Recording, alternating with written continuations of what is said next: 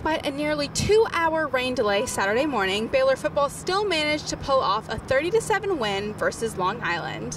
After 2 weeks of hard losses, the Bears were finally able to pull together as a team to upset the Sharks. With the team, you work hard, and to get a win is something that was well needed, and I'm proud of their effort, proud of the direction we're going to go.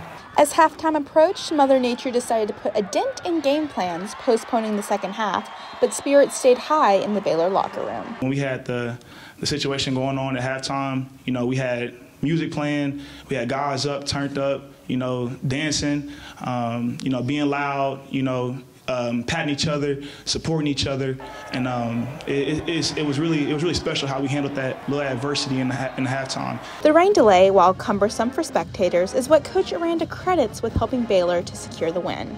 It's not a lot of times you have a do-over, and I thought the rain delay gave us that opportunity. And I thought when we came back out after that, the energy and the edge and all the things that we talk about was there. The real stars of the game were freshman running backs Dawson Pendergrass and Bryson Washington, who combined rushed for 156 yards. I look up to those guys. It's kind of weird to say that to young guys. I look up to them, and I just love how they come out with the energy during practice during the week. And, they're always trying to figure out ways to get better. And we're going to need those guys. Even though the Bears received a win, Coach Aranda is still aiming to improve on the offensive side.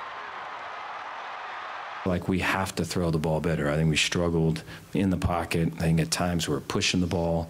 I think the weight transfer has something to do with that. And, I think the skill that we have was not really able to put that on display. And that was a big plan going into this game. And I feel like we fell short with that. And so we'll go back to trying to get that right. Next week, the Bears will be back on the Brazos to take on Texas in the last of their 4-game home stretch. For Lariat TV News, I'm Claire Marie Scott.